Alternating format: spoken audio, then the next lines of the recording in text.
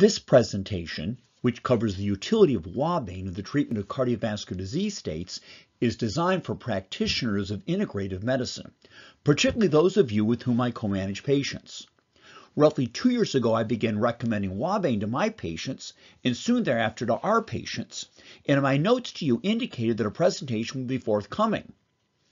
This has taken me some time, as when I read articles on OUABAIN, intellectual doors open and I feel compelled to walk through them and learn more. But it's been 2 years, and some of you are starting to retire on me, and I want you to know what I know about this substance. Thus, this presentation, which will serve as an overview. Companion presentations where I go into more detail on the physiology and present additional clinical studies are in the works, along with a presentation on the 150-year history of OUABAIN, along with a presentation designed for patients. Of course, as our patients are the smartest patients in the world, they'll probably be able to follow along with this discussion. A euphemistic title for this presentation could be OUABAIN, not your father's digitalis. Stated otherwise, with all due respect to Dr. Withering, we're going to pour out our foxglove tea because it's time for digitalis to move over and to let OUABAIN, the natural ligand of the sodium-potassium ATPase cation pump and signal transduction system, to take over. ATPase expression is critical in cardiovascular health. As we'll discuss, ATPase activity is pathologically downregulated in the majority of our patients on the basis of chronic hyperinsulinemia or over-elaboration of catecholamines or reactive oxygen species. In this situation, supplemental OUABAIN will upregulate ATPase expression, rectifying this imbalance and attenuating symptoms in our patients. A more formal title might be OUABAIN in cardiovascular medicine. My name is Jim Roberts. I describe myself as a practitioner of integrative cardiology, suggesting that I'm an open-minded and innovative physician, and indeed I am. But OUABAIN has been used in cardiovascular medicine for over 100 years, and I'm just now getting involved. But better late than never, as my patients with macro and microvascular ischemia, atrial arrhythmia, and heart failure are benefiting considerably from this incredibly safe natural product that improves cardiovascular physiology in a fashion that cannot be recapitulated with standard pharmaceutical or anatomy-altering interventions. Your patients may benefit as well as may you, and I want you to know all that I've learned. Let's start with a case study involving the patient whose treatment response first illustrated to me the importance of ATPase physiology and the clinical benefit of OUABAIN, or perhaps I should say OUABAIN replacement therapy. MR is a 71-year-old diabetes and thus hyperinsulinemic, white male non-smoker with hypertension, a modest elevation creatinine, statin intolerance, and 20 to 30% coronary lesions by angiography 10 years earlier. He presents to his integrative practitioner in Ann Arbor in March of 2018 with recent onset but now stable angina. He walks 5.5 minutes on the treadmill. There's ST depression or normal wall motion. This scenario suggests that coronary insufficiency is present, but that it's not severe or extensive, and that we have the luxury of time to focus on risk factor reduction as opposed to proceeding directly with angiography and intervention, and we begin to work towards that end. I saw him in June and began him on metoprolol and a long-acting nitrate, and his chest pain improved, but it did not fully resolve. Later that month, he destabilized. He was hospitalized in Ann Arbor, and because he's having pain on meds, angiography was carried out, and it looked really good. His right coronary artery was normal. His left main's okay. The LAD and the diagonals look good. The circ is fine, but he has a 80-90% narrowing in a relatively small marginal branch of the circumflex. Now, this is a puny little vessel. It should not be causing angina. It should have collateralized, but it didn't. He's having pain, so they placed a stent, which made perfect sense to me. He comes back to see me a month later, and while the angina improved after the stent, it's back. he's not feeling so good. His EKG looks okay, so he's not thrombosing the stent. We do another stress test. He goes nearly 8 minutes. He has angina, ST depression, and equivocal wall motion abnormality, and I reassured him that he was okay. I couldn't think of anything else to do. A few months later, he destabilizes in Ann Arbor. He walks 9 minutes on the treadmill. He has ST depression, normal perfusion, but because of his recurrent pain, angiography is repeated, the stent looks great. So he comes back to see me, and peripheral endothelial function was intact, but there's a scenario where post-stent placement in the distal vessel, there can be endothelial dysfunction. So we put on an arginine and enos cofactors. He didn't get better. Xanthine oxidase pathologically upregulates in an ischemic vessel, and you're wasting oxygen, makes superoxide, so we added allopurinol, and that blunts angina in clinical trials. It had no benefit here. So I'm thinking, gee, maybe he has microvascular ischemia, whatever the heck that is. Now, I've been involved with the ECP for 25 years, and a paper was published about 10 years ago, a series of patients with microvascular ischemia, many of whom benefited from ECP, and I've treated a handful of these patients, and some get better, some don't, so we thought we ought to try it, and we treat him, and he's really not getting much out of it. At this point, I'm learning about OUABAIN for the first time 2 years ago. Why not add it in? Nothing else is working. 3 milligrams 3 times a day. We completed ECP. His pain is gone. So was it the OUABAIN or the ECP? So we stopped the OUABAIN, the pain comes back. Put him back on OUABAIN, pain's resolved. He's staying on OUABAIN. He's doing great. So what is this man's corny diagnosis? Was drug therapy and stent placement really necessary? By what mechanism or mechanisms did OUABAIN resolve his refractory angina? And what are the implications to all of our other patients? What are the clinical effects of OUABAIN, often referred to as G-strophanthin or strophanthin in cardiovascular disease? Based upon the English language literature, I can say with a high degree of certainty that OUABAIN is of well-documented and significant value in reducing symptoms and improving effort capacity in patients with standard obstructive epicardial coronary disease. OUABAIN improves functional status in patients with heart failure due to pump dysfunction or valvular insufficiency. OUABAIN rapidly resolves symptoms in patients like our patient MR with microvascular ischemia. He was experiencing ischemia due to a functional downregulation in sodium-potassium ATPase ion pump function due to chronic hyperinsulinemia as opposed to ischemia on the basis of an obstructed blood vessel. This functional abnormality was rapidly resolved with OUABAIN, thus his angina decreased by the end of the day when we began OUABAIN. OUABAIN improves functional status in patients with atrial fib. It provides a modest reduction in heart rate, less so than with digoxin, but because it improves mitochondrial function, tolerance to atrial fib is enhanced. Likely benefits of OUABAIN derived from German papers that have not been translated and thus not fully read by myself, or extrapolating the benefits of OUABAIN in animal models of human cardiovascular disease states. OUABAIN reduces mortality and improves outcome in acute infarction. Here one takes 6 to 12 milligrams of OUABAIN sublingually with the onset of chest pain. Chronic OUABAIN use should decrease the risk of infarction and should reduce muscle loss and improve outcome if a OUABAIN-treated patient experiences myocardial injury. Preoperative OUABAIN improves outcome in on-pump open heart surgery and was used for that indication by German surgeons in the 70s. OUABAIN should protect against the development of heart failure and pressure overload states, extrapolating from animal models of hypertensive heart disease and aortic stenosis. Untranslated German papers describe a benefit of OUABAIN in mood. It improves sense of optimism, and it enhances athletic performance. And this shouldn't surprise us because the sodium-potassium ATPase ion pump and signal transduction system is present on the cell membrane of every cell in the body. We can use the response to OUABAIN to differentiate cardiac from non-cardiac symptoms in the office. And I'm using this with my own patient. If a patient comes in and they're experiencing symptoms, I will give them a sublingual OUABAIN with a sip of water. 5 minutes later, I ask, how are you feeling? And if they say, gee, doc, I'm feeling a lot better, what's in that pill? That suggests that their current symptoms are ischemic or due to pump dysfunction. Now, a negative response doesn't mean they don't have heart disease, but it suggests that their current symptoms are not cardiac in nature.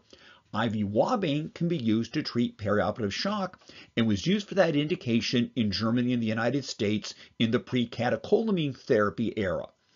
Standard dose is 3 milligrams 3 times a day, best on an empty stomach. The capsule can be opened, the powder sprinkled under the tongue, kind of swished around and then swallowed. The dose can be increased to 6 milligrams 3 times a day. We're not going to hurt anybody with OUABAIN 6 milligrams 3 times a day. In acute MI, the dose is 6 to 12 milligrams sublingually with the onset of pain. How does OUABAIN work? What are the physiologic effects of OUABAIN that mediate its clinical benefits? OUABAIN enhances mitochondrial function. We make more ATP without a concomitant increase in oxygen requirement. Myocardial contractility improves without an increased need for oxygenated blood. OUABAIN promotes utilization as opposed to the generation of lactic acid when the heart is metabolically strained, such as in coronary insufficiency, hypoxia, or experimental models of sepsis or hemorrhagic shock. OUABAIN improves uptake and assimilation of glucose, synergizing with insulin when aerobic energy generation is compromised, such as acute myocardial injury. OUABAIN stimulates parasympathetic function and downregulates sympathetic function, lowering levels of norepinephrine so we get more rest and repair and less fight or flight.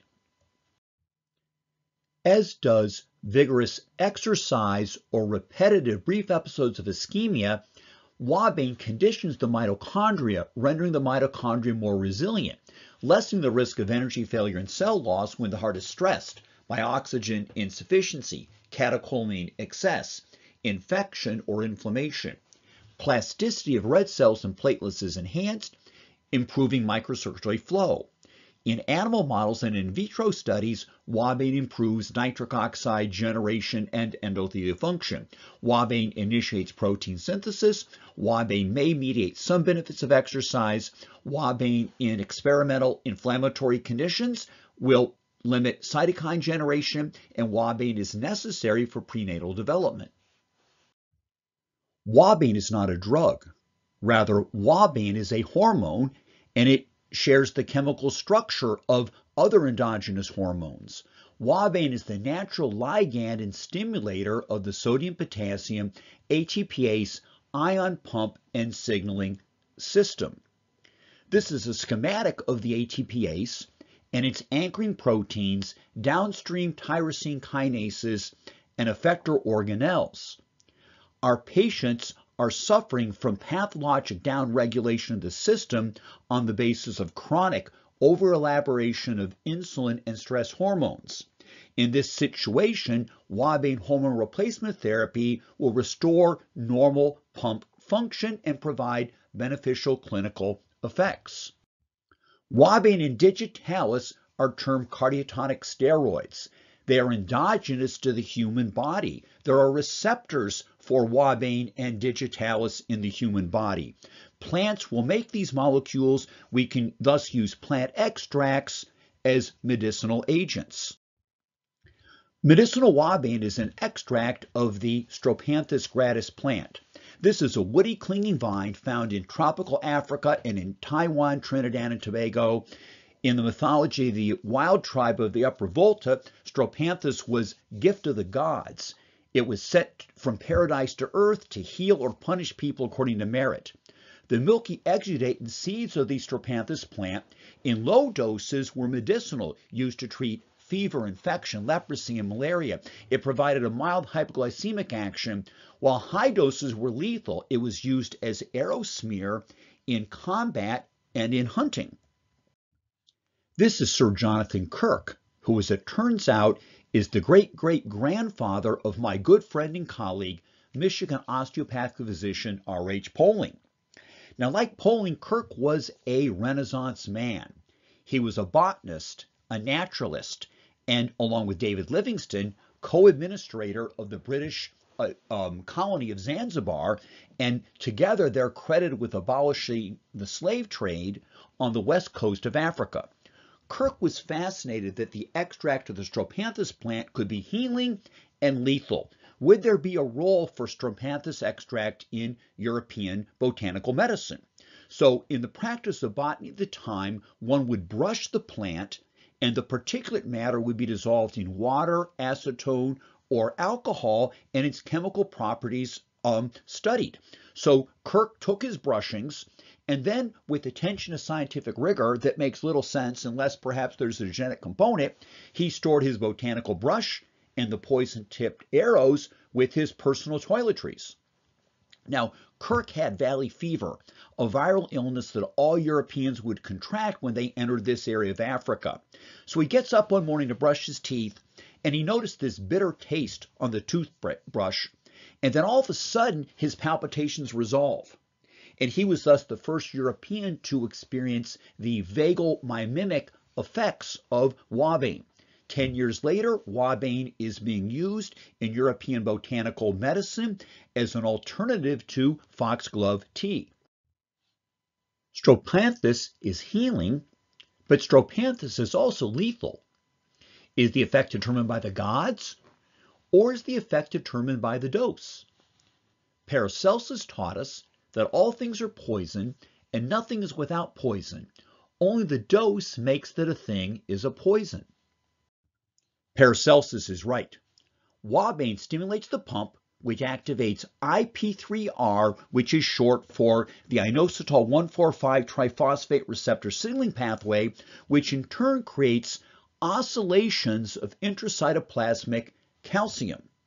There is an AM and FM to this calcium oscillation modulation. In this fashion, OUABAIN can influence many different pathways within the cell. OUABAIN is found in our body at the nanomolar level. In the absence of OUABAIN, there's no calcium cycling. As we increase the concentration of OUABAIN, we see an increased frequency and amplitude of the calcium oscillations. Low-level OUABAIN will lead to proliferation of endothelial cells. Pathologic levels of OUABAIN will destroy the cells. If we give too much OUABAIN rather than stimulate, we can actually poison the pump, and this leads to excessive intracytoplasmic calcium and organelle failure. Digitalis toxicity relates to poisoning of the pump. Oral OUABAIN cannot poison the pump. The only way we can poison the pump and lead to pathological calcium accumulation would be with excessive doses of IV OUABAIN, which of course we're not going to be utilizing. OUABAIN is synthesized in the hypothalamus, the zona fasciculata of the adrenals, and at high levels within the placenta. Low maternal OUABAIN levels in animals and in humans correlates with low for gestational age birth weight. OUABAIN levels rise acutely in response to stress hormones such as catecholamines and angiotensin II, or to other physiologic cues such as growth hormone. If you go for a run, you get your heart rate up, your OUABAIN level will rise 40-fold, except if you're taking beta blockers or ACE inhibitors that will blunt the physiologic rise in OUABAIN in response to exercise stress. This study was done in animals, but it likely holds in humans. High levels of OUABAIN are seen in systemic hypertension. When OUABAIN was first discovered, it was described as the hypertensive natriuretic factor, and that it does promote sodium excretion at the level of the kidney, but it's associated with high blood pressure. High-dose OUABAIN induces hypertension in animal models. Not low-dose OUABAIN, but high-dose OUABAIN. High-dose OUABAIN would poison the pump. Low-dose OUABAIN does not poison the pump. Low-dose IV OUABAIN does not increase blood pressure in healthy controls. Anti-OUABAIN drug therapy was tried. It does not lower blood pressure in hypertensive humans. The highest levels are seen in heart failure and renal failure. Increasing levels correlate with worsening outcome. OUABAIN was felt to be etiologic in hypertension, renal failure, and heart failure. That is incorrect.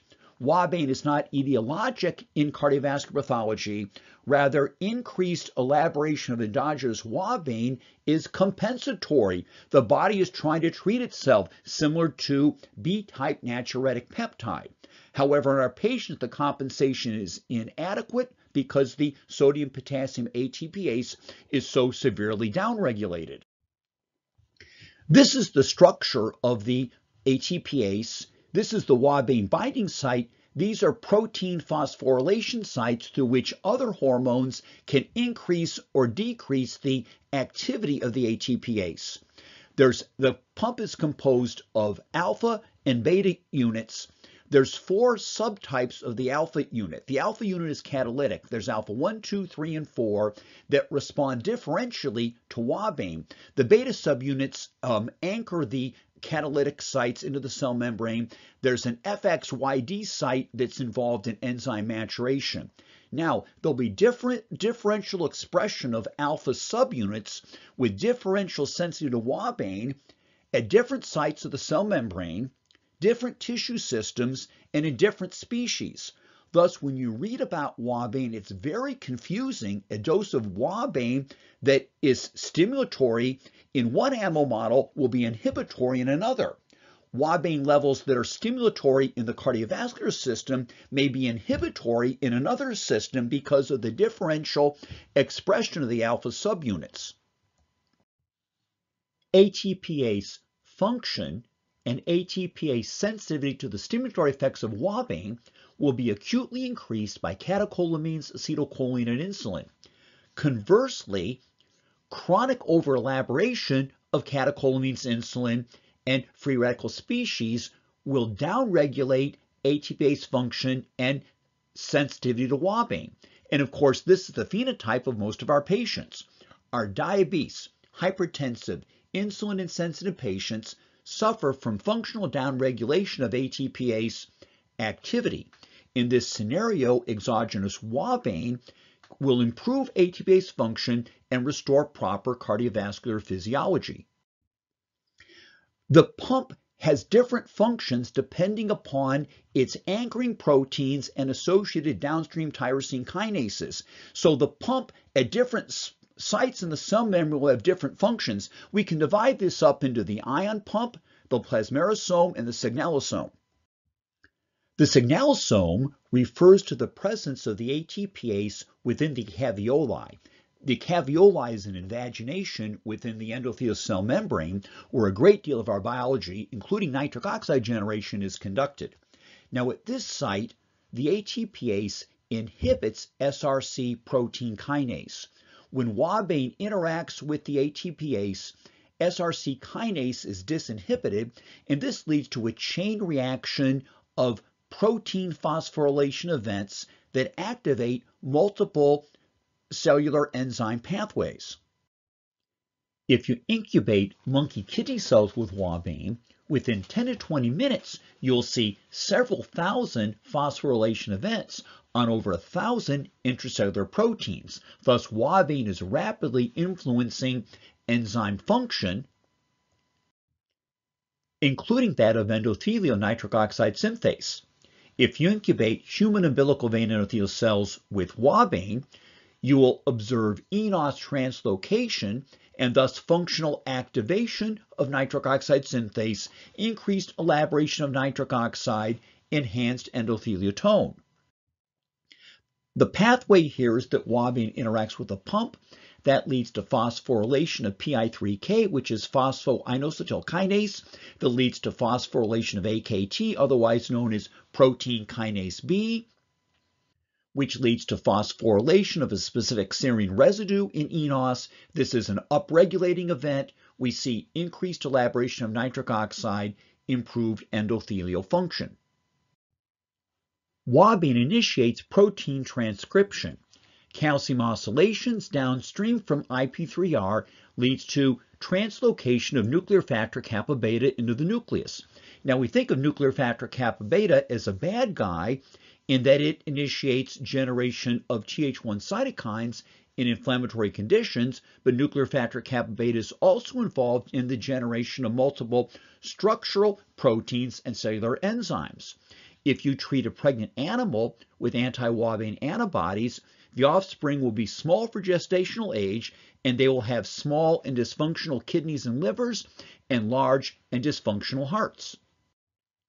OUABAIN enhances mitochondrial function. such that we make more ATP without a concomitant increase in oxygen requirement.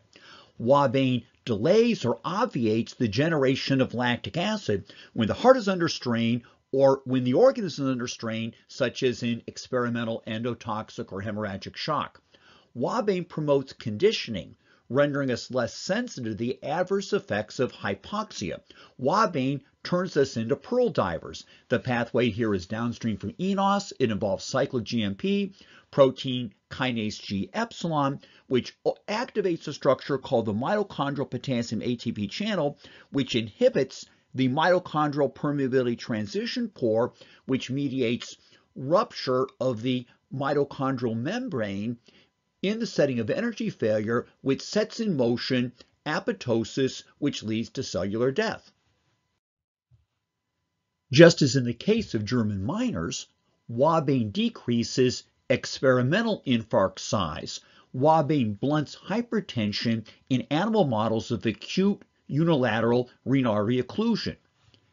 The Langenhorf heart model involves explanting an animal heart, supporting in a perfusion chamber, and if the heart is supplied with oxygenated blood, systolic function will be normal. If you shut off the oxygen supply, systolic function ceases. If the animal has been pretreated with OUABAIN, during reperfusion, the recovery of systolic function is more rapid and complete.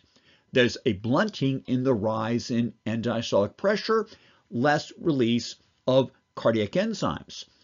In this model, you can support a heart more or less indefinitely in the absence of oxygen if you supply the heart with adequate glucose and insulin to support anaerobic energy generation and a buffer to neutralize metabolic acids so generated.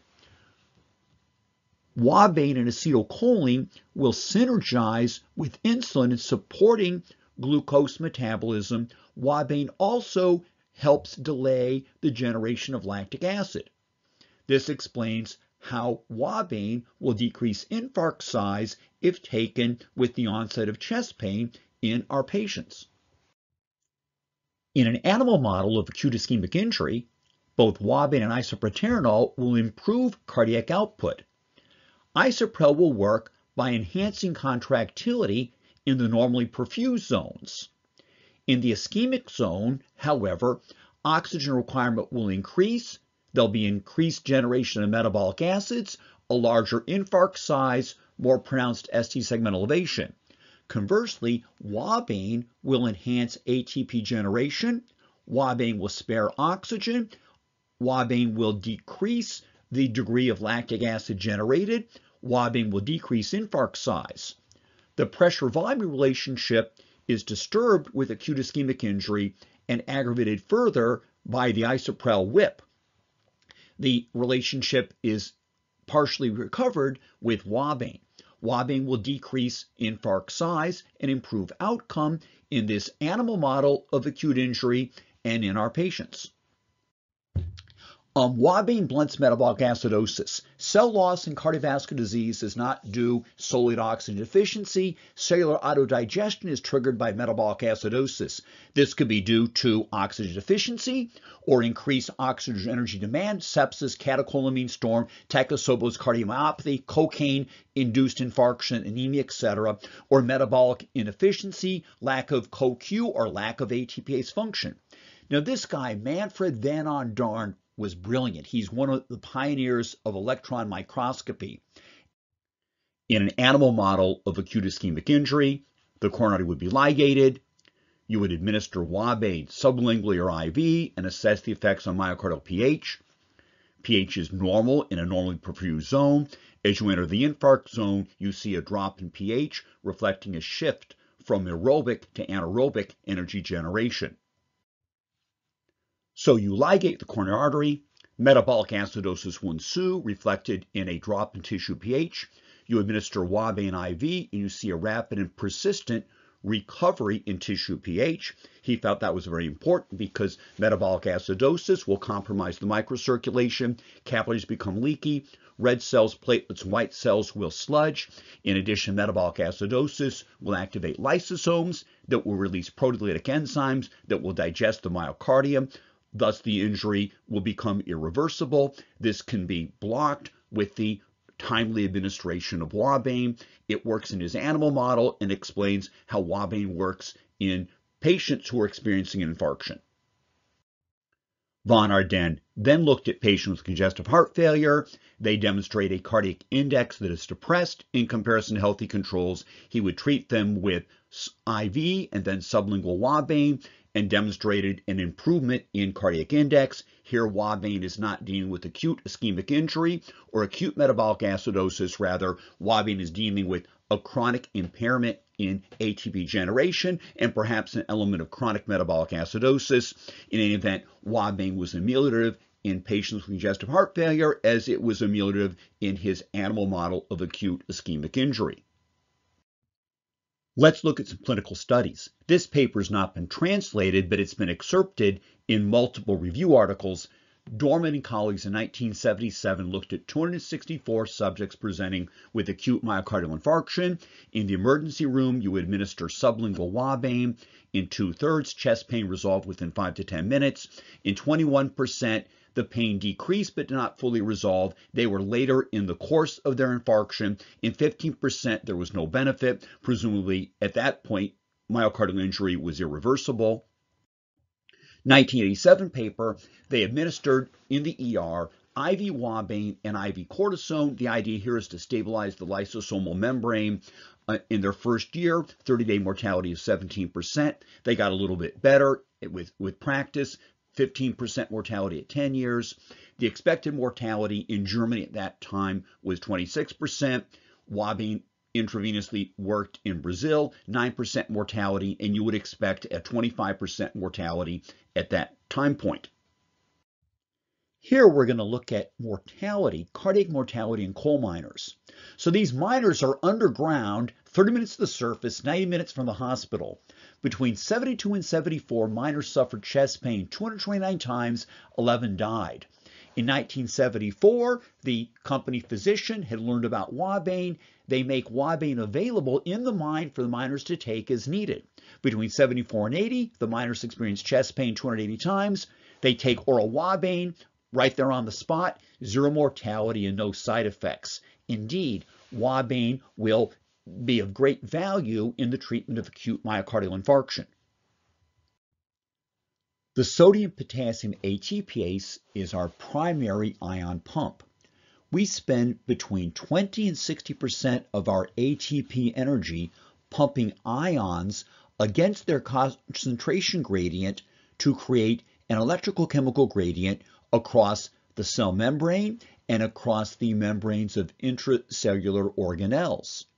The electrochemical gradient provides potential energy that facilitates the passive transfer of other charged substances across the cell membrane. The sodium-potassium ATPase hydrolyzes 1 ATP to provide energy to pump 3 sodiums out and 3 potassiums in, provided the ATPase is functioning normally. Let's look at ATPase activity in diabesity. So the ATPase pumps ions against their concentration gradient, requires hydrolysis of ATP, energy is released as heat, the ATP needs to be reconstituted by burning glucose or fatty acids. ATPase activity determines or at least influences cell volume, cell membrane electrical chemical gradient, absorptive processes in the GI tract and kidneys, and metabolic rate. Let's look at ATPase expression in diabetic animal models.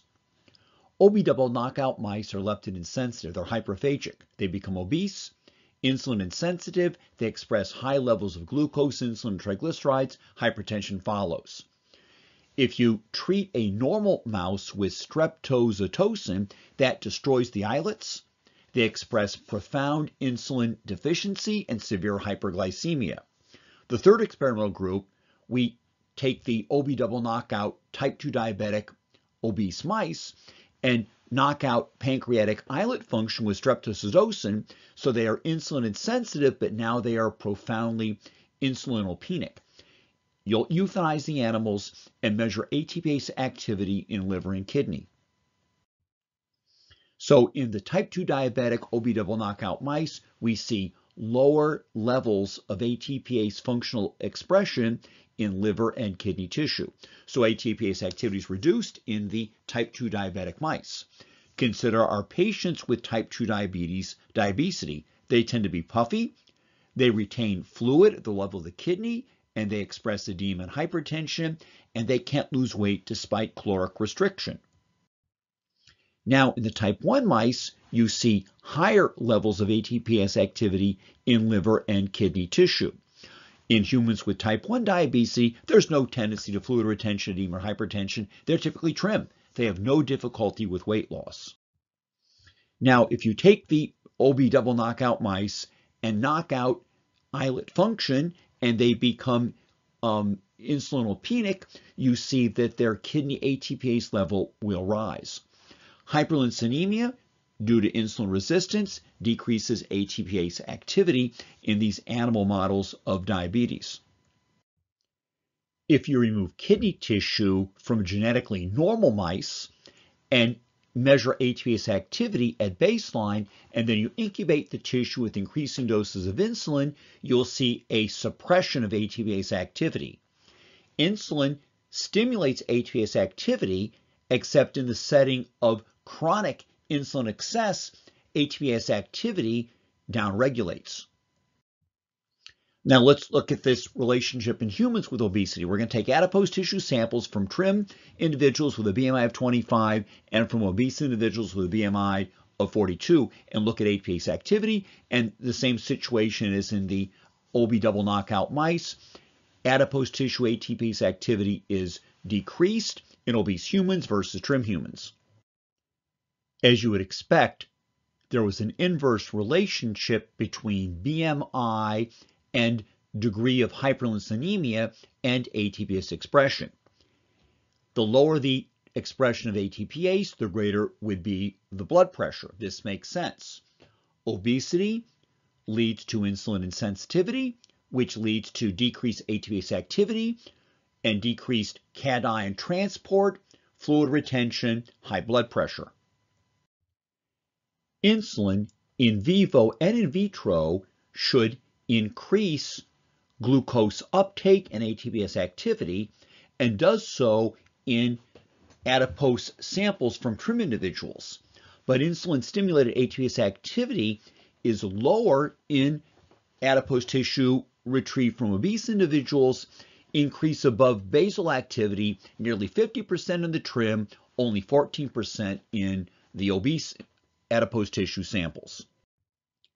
As you would expect, insulin-stimulated glucose uptake is blunted in the obese samples. Insulin normally increases glucose uptake and increases ATPase expression.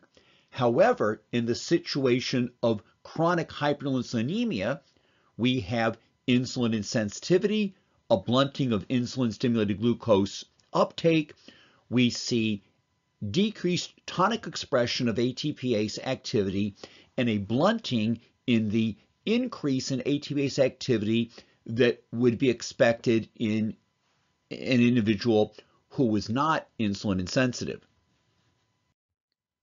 Overall, ATPase expression is depressed in insulin insensitive diabetes, animals, humans, or tissues. Here we're going to look specifically at ATPase cation pump function. That is, you burn 1 ATP to pump out 3 sodiums and bring 2 potassiums in lean controls and obese subjects. So in the obese, red cell ATPase activity is 22% below that of lean subjects, with a parallel decrease in cation transport. Thus, red cell sodium content is increased. Therefore, red cell size will be greater. Let's look at ATPase expression in syndrome X, another term for microvascular ischemia. 33 subjects, 19 with microvascular ischemia, 14 controls. The patients with syndrome X, predominantly female, they're experiencing chest pain at rest and with effort. They all have abnormal stress EKG studies. 15 of the 19 had abnormal perfusion studies. Coronaries are normal. There's no vasospasm with ergonovine infusion. They do not have obstructive atherosclerosis. They do not have Prinzmetal's angina. They have microvascular ischemia. Here we're going to evaluate red cell transmembrane sodium pump status. We're going to look at sodium potassium ATPase and a equal and opposite counterpart, the sodium hydrogen exchanger, which would upregulate as a compensation if the sodium potassium ATPase is downregulated. You'll also carry out glucose insulin tolerance tests on these individuals. Now, red cell pump status reflects that of the endothelium and vascular smooth muscle cells. If we have sodium potassium ATPase dysfunction, we're going to have an elevation in intracellular sodium. We have a passive sodium calcium exchanger, so if we have high intracellular sodium, that will be exchanged for calcium. The greater the degree of calcium present, the greater will be contractility, the greater will be vascular smooth muscle tone. That would promote hypertension. The sodium hydrogen countertransport, which will upregulate in response to depressed sodium potassium ATPase function, will be induced by an elevated intracellular sodium. It leads to insulin insensitivity. And insulin insensitivity, in turn, causes more sodium potassium ATPase dysfunction, vascular smooth muscle hypertrophy.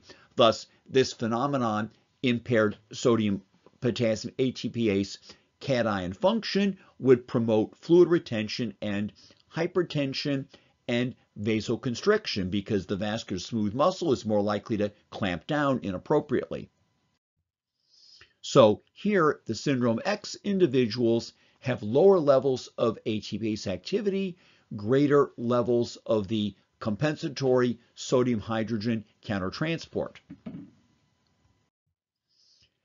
Their glucose tolerance tests are normal, but in those with syndrome X, the insulin response to the glucose load was greater, so they were insulin insensitive, and their lipid panel does not look as good.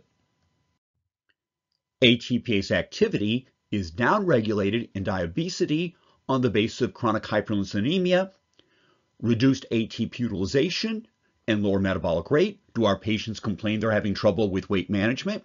Impaired cell membrane electrochemical gradient, impaired absorptive process in GI tract and kidneys, impaired cell volume control. So in diabetic microvascular ischemia, the red cells and platelets are engorged. They cannot wiggle through the capillaries. We're getting true myocardial ischemia. We can rapidly rectify the situation with OUABAIN. In this scenario, chest discomfort improves by the end of the day.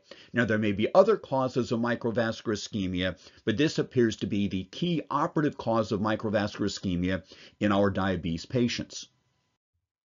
Let's look at the effect of OUABAIN in angina without what I will term demonstrable inducible ischemia. By this I mean the patient exercise on the treadmill, they experience angina, they demonstrate ST segment depression, but it's not accompanied by a wall motion abnormality, a perfusion defect, or if we do an angiogram, we would not see an obstructive narrowing. 10 years ago, I would call this a falsely positive stress EKG study, not of clinical concern. And of course, with the knowledge that we have today, we understand that was not a correct position to take. In 2000, AE was hypertensive. She required 3 drugs. Hypertension improved with sugar avoidance, and in around 2010, her physician put her on vitamin D. And when I first saw that, I was concerned because, gee, vitamin D will promote calcium absorption. Won't that cause coronary calcification and atherosclerosis? And then I saw who her physician was. It was Dr. Terry Chappell of Bluffton, Ohio. And Dr. Chappell's chronically 10 to 15 years out in front of me.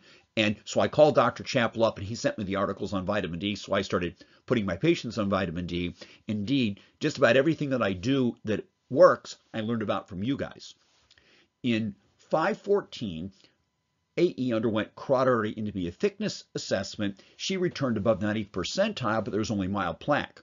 So because of her youth, her risk factors had not yet led to the formation of obstructive plaque, but the high IMT suggests that she's at high risk for disease progression and future events, so we need to get to work on risk factor control. And indeed, she had genomic hyperlipidemia, she had a high LPA, and we've taken steps to attenuate the adverse effects of these risk factors on arterial health. In 2016, she's experiencing chest pain with effort, and it's aggravated by intake of simple carbs. And her angina attenuated with a beta blocker, and it responds to nitro. How do I explain this scenario? Well, at the time I thought hyperglycemia can cause endothelial dysfunction. That could cause angina. And I also hypothesized maybe she has GI tract yeast overgrowth, and the yeast are converting carbohydrates into reactive aldehydes that might be causing vasoconstriction. In any event, she cuts back on carbs, takes the nitro as needed, took a beta blocker, and she felt better. At that time, she walked 2.5 minutes on the treadmill. She experienced angina, ST depression, only an equivocal wall motion abnormality. She was stable. She was not enthusiastic about angiography intervention, so we increased her beta blocker, and she improved. 2 years later, she walks 3 minutes. She's still having angina. There's ST depression, normal wall motion. Endothelial dysfunction was noted. She was treated with arginine. Her endopat score improved, but there's no change in angina. So in March of 19, we began her on OUABAIN, 3 milligrams 3 times a day, dramatic reduction in symptoms. If she sticks to a low-carb diet and takes OUABAIN, she does great. If she stops OUABAIN or takes in excessive carbs, angina will recur. Her problem is microvascular ischemia due to downregulated ATPase activity, due to hyperinsulinemia, and as we'll discuss later, due to chronic overelaboration of stress hormones, catecholamines, and expression of reactive oxygen and reactive nitrogen species.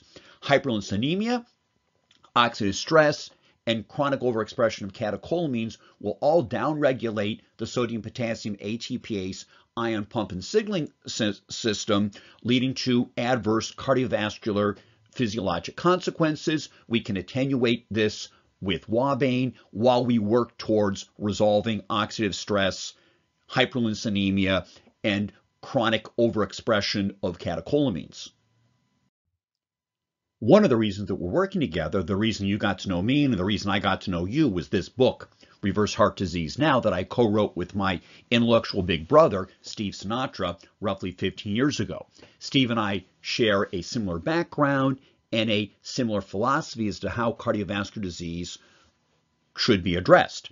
Steve is a few years my senior, and when I began to learn about OUABAIN, I called him up and said, Steve, did you ever use OUABAIN? He goes, yes. When I was a cardiology fellow, we would use intravenous OUABAIN, similar to the way we use intravenous digoxin. We felt they shared the same mechanism of action. Well, then why did you stop using OUABAIN? Well, the OUABAIN was not an IV push. It was a 10-minute infusion. A little bit more awkward to use than digoxin, which is an IV slow push. So interest in OUABAIN waned and digoxin took over. Also, I think the patent on OUABAIN may have run out. The point here is that a single dose of OUABAIN will go a long way. You don't need a constant infusion of OUABAIN. It appears once you stimulate downregulated ATPase function, you'll set in motion favorable biochemical pathways. The point here is that OUABAIN once a day will be effective. Let's return to MR, our first case study, and really MR was the first patient who I treated with OUABAIN 2 years ago to attenuate angina. MR required OUABAIN 3 milligrams 3 times a day. I saw MR recently. He's doing great. He's angina-free with OUABAIN just 3 milligrams once a day. What explains the decrease in MR's OUABAIN requirement?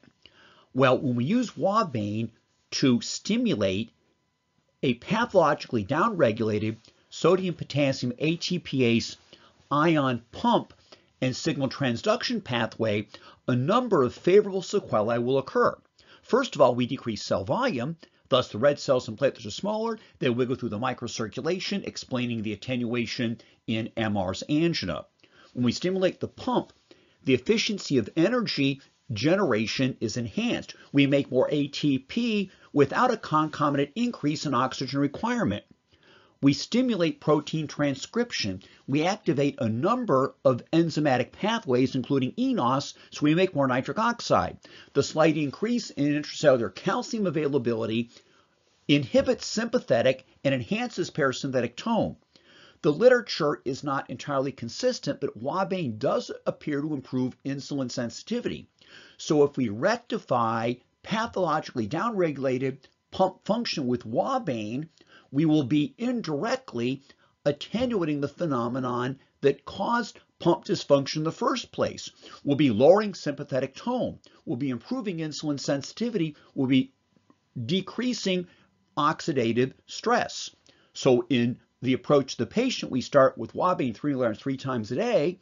We begin to work on risk factor control, and if the patient improves, we can cut back to twice a day and then once a day while we continue to work on risk factor reduction, which is another way of stating resolving phenomenon that cause ATPase expression to be pathologically decreased. Conversely, LK requires greater than typical doses of OUABAIN to maintain angina control. Presumably, the phenomena that are downregulating ATPase expression in LK are not under good control, thus she needs greater doses of OUABAIN. LK is a 66-year-old, previously trim, previously athletic, professionally successful artist, never been hypertensive, she's never smoked, her LDL is 86, endothelial function is normal. Years ago, she had gained weight, developed type 2 diabetes, peak A1C of 16. Well, she's lost weight, she's receiving medical and nutritional intervention, but she remains insulin dependent. Her typical A1C is between 8 and 9. She's been experiencing chest pain for 10 years. With COVID, her business was shut down. She's locked inside. She's experiencing a great deal of stress, aggravating her chest discomfort. So I saw her for this reason in 2000. Now, she'd seen several cardiologists in the past, all of whom had reassured her that she was not at risk for an adverse event. Her calcium score was 0 in 2013. In 2018, her coronary CT angiogram was totally normal. So she's not at risk, but we cannot explain her chest pain. She did not respond to calcium channel blocker therapy or to a beta blocker. One of you put her on nattokinase and arterial and that helped. Why would nattokinase help? Well, nattokinase degrades fibrin and fibrinogen. That lowers blood viscosity. This maneuver presumably improved microcirculatory flow and would thus attenuate angina. Arterial is something I need to learn more about, but my understanding is that it works at the level of the glycocalyx, the border between the endothelium and the circulation. Some Chinese studies have shown that plaque morphology improves fairly rapidly with arterial so I need to learn more about it. Anyways, this helped. She requires alprazolam 4 times a day. Without alprazolam, she experiences tension, and this leads to tachypalpitations. So she has an imbalance, not just in her ATPase, but in neurotransmitter metabolism, and this is leading, I assume, to overexpression of catecholamines, which of course will downregulate ATPase activity. So with alprazolam, nattokinase, and arterial she's better. We put her on OUABAIN. She was kind of apprehensive about all this. We started with 1 a day, no trouble. We worked up to 3 times a day. She's feeling better, and now we have her taking 4 to 6 doses per day, and she adjusts the dose to maintain adequate angina control. And we'll keep working on risk factor reduction. Hopefully in the future, we'll be able to back off on her OUABAIN dose. But for now, 4 to 6 doses per day is what is working for her. And of course, we can't hurt anybody with oral OUABAIN. To hurt a patient with OUABAIN, you'd need to use high doses of IV OUABAIN repetitively, which we're not going to do. Again, we're not poisoning enzyme systems. We're simply rectifying a pathologically downregulated pathway. Thus, there's essentially a nil potential for toxicity with oral OUABAIN. Let's look at OUABAIN and what I'm going to term multihormonal ATPase downregulation. MT is a 55-year-old retired nurse, a delightful patient to work with. Despite her chronic illnesses, she retains this optimistic outlook. She's a lot of fun to have in the office.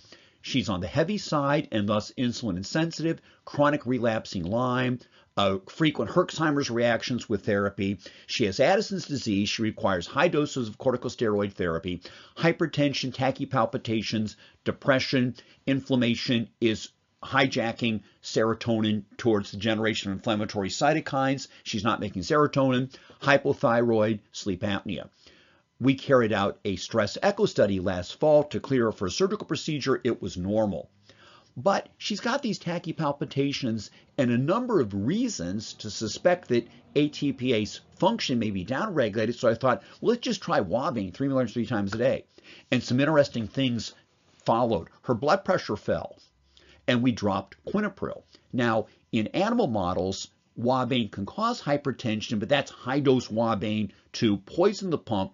In patients, blood pressure may fall, but it won't bottom out. Her heart rate fell significantly. We were able to cut back on a propranolol dose. Now, OUABAIN affects the autonomic nervous system. It stimulates parasympathetic, and it downregulates sympathetic expression, so we are not really surprised that her heart rate fell and that her blood pressure improved. We were able to cut back on medical therapy.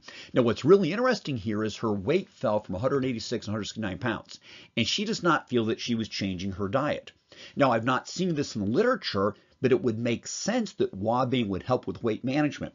We spend roughly 20% of our ATP manning the pump, and if the pump is not functional, you don't spend that ATP, you're going to have trouble with weight management. So my theory is that we've turned ATPase activity back on. She's now burning more ATP, and this is helping with weight management. I'm going to be watching for this in other patients. It may be that in diabetes individuals with downregulated pump function, we're going to be able to help with weight maintenance with OUABAIN therapy. This will be our last OUABAIN and microvascular ischemia case study, and it will lead us into an analysis of the effects of OUABAIN on autonomic tone. JK is a 44-year-old minimally hyperlipidemic female with medically addressed hypertension, thus chronic overexpression of catecholamines with hyperlipidemia, and she presents to me a year ago with persistent chest tightness and tachypalpitations. In 2013, her cardiac echo looked good. She was hospitalized in the fall of 2016 with hypertension. She was feeling poorly, experiencing a great deal of stress. Echo showed new onset pump dysfunction. Global hypokinesis ejection 40%. She undergoes stress perfusion testing, and it was normal. 2 years later, her ejection fraction remains low at 45%. Now she undergoes stress testing that returns abnormal with incompletely reversible anteroseptal and infraseptal perfusion abnormalities corresponding stress-induced hypokinesis. That leads to coronary angiography that shows normal coronaries. Her cardiologist described a paucity of small vessels, which is sort of a non-specific finding, but he felt that she was having some form of microcirculatory disturbance. In 220, her ejection fraction still 40%. I see her, she's got palpitations, elevated heart rate, poor tolerance to metoprolol. A small dose of metoprolol to deal with tachypalpitations would lead to symptomatic bradycardia and chilliness. I felt that she had ATPase dysfunction. She began OUABAIN 3 milligrams 3 times a day. Chest tightness resolved, and of interest, her heart rate drops by 20 points. OUABAIN and rate control in atrial fib. RJ is one of my favorite patients, 74-year-old man, 14 years out from 3-vessel stent placement. He's been in atrial fib for 4 years. Reasonable rate control without medical therapy. He's feeling pretty good, but not 100%. He begins OUABAIN 3 milligrams 3 times a day. His heart rate drops 20 points, improves sense of well-being. Again, there are ATPases throughout our physiology, and if we see an improvement in mood and other non-cardiac targets, that's not unexpected. pH really needed help with rate control. This 78-year-old woman is status post remote bypass surgery, recent surgery chemotherapy for pancreatic malignancy. She goes into atrial flutter. She could only tolerate 50 milligrams of metoprolol daily. Greater doses led to symptomatic hypotension, so we're stuck with a heart rate of 115. We add in OUABAIN 3 milligrams 2 to 3 times a day. Her heart rate drops 25 points. She's feeling better. We are providing a modest degree of rate control, and we're enhancing metabolic efficiency. With digoxin, we could provide greater rate control, but digoxin does not improve metabolic efficiency. It would not be as helpful in this situation. Can OUABAIN produce pathologic bradycardia? Now, we use beta blockers and calcium blockers, and digoxin, we can cause pathologic bradycardia. Are we going to cause pathologic bradycardia with OUABAIN? Well, I was assured that we would not, but in this patient, I wanted to be absolutely certain. JR is a 92-year-old retired pediatrician who presented when he was roughly my age with new onset atrial fib. And this was not expected because JR had run a lot of marathons. And his echo showed posterior hypokinesis that didn't appear to be coronary because he's still running marathons. Drug therapy didn't work very well, and then we hypothesized that maybe JR had run too many marathons without any antioxidant or coenzyme Q support and damaged his myocardium, and indeed that might have been the case. So we put him on coenzyme Q and magnesium, and he returned to sinus rhythm and remained athletic. In his mid-80s, JR returned to atrial fib, and he converted to sinus rhythm with dronedarone, and now he's got this funny-looking EKG, and his heart rate's 61. A CT angiogram showed a 70% mid-LAD narrowing. He has a little bit of shortness of breath, and we're not interested in doing an angiogram on a 92-year-old who happens to be my father. So what are we going to do? I thought we'd put him on OUABAIN, but his heart rate's kind of low. Are we going to cause pathologic bradycardia? So we had him come to the office, did the EKG, had him take OUABAIN, nothing happened. He's on dronedarone, he's on OUABAIN, and he's doing well. So with drugs, we're poisoning enzyme systems that are pathologically upregulated, and we can overdo it and cause pathologic bradycardia. With OUABAIN, we're not poisoning anything. We're stimulating a system that is pathologically downregulated, thus we're not going to get into side effects as we do with standard drug therapy, because again, OUABAIN is an endogenous substance. The plasmarosome refers to a region of cytoplasm where the myocyte smooth endoplasmic reticulum, which stores calcium to mediate contractility, is in close apposition to the cell membrane. OUABAIN works by stimulating the pump, which stimulates IP3R, which mediates calcium oscillations that fills the endoplasmic reticulum with more calcium to mediate more powerful contractile force. So we spent some ATP pumping sodium out and potassium in to generate the electrochemical gradient that facilitates rapid signaling through the cardiac conduction system, SA node, AV node, Purkinje fibers, and then we're going to fire the myocyte. The signal to fire the myocyte and mediate a contractile cycle has to do with a rapid influx of calcium ions across the cell membrane. Contractile performance relates to the pre-existent degree of stretch between the actin and myosin myofilaments and the quantity of calcium available to trigger the contractile cycle. When the heart is under stress, it will dilate, the Frank-Starling curve. When Aaron Rodgers wants to heave the football 60 yards in the end zone, he's to extend his arm back as far as possible. The more calcium available to release the thick and thin filaments from its troponin and regulatory proteins, the more forceful will be the next cardiac cycle. So the myocyte is going to fire. There are invaginations within the myocyte cell membrane called T-tubules. So when the cell fires, calcium will rush in. Some of that calcium will interact with troponins to allow actin and myosin ratcheting to initiate. Of greater importance, the calcium influx is sensed by the ryanodine receptor on the sarcoplasmic reticulum that allows it to dump out its stored calcium. And so this influx of calcium will mediate the contractile cycle. At the beginning of diastole, we're going to spend ATP to pump calcium back into the sarcoplasmic reticulum, back into the mitochondria. Calcium will passively exchange for sodium, and the ATPase will exchange sodium for potassium. With each cycle of systole and diastole, calcium is rushing in, calcium is going to be pumped out. Perhaps the most important thing that we can do in this hour is to unlearn the incorrect teaching that cardiotonic steroids, digoxin and OUABAIN, mediate contractility by poisoning the sodium-potassium ATPase. In this scenario, the ATPase cannot pump sodium out.